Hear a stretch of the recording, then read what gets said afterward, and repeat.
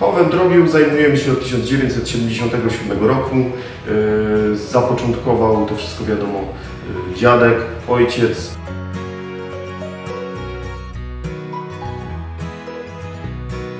Z systemem automatycznego ważenia JOTAFAN jesteśmy już związani od 2005 roku. Jesteśmy bardzo zadowoleni z tego systemu. System ten naprawdę przekazuje nam obszerne informacje na temat kondycji stada, wagi, dziennych przyrostów.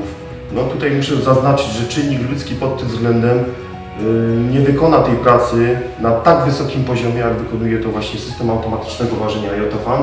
Informacje spływają na bieżąco do systemów komputerowych, gdzie odczytujemy sobie codzienne przyrosty, wyrównanie, waga.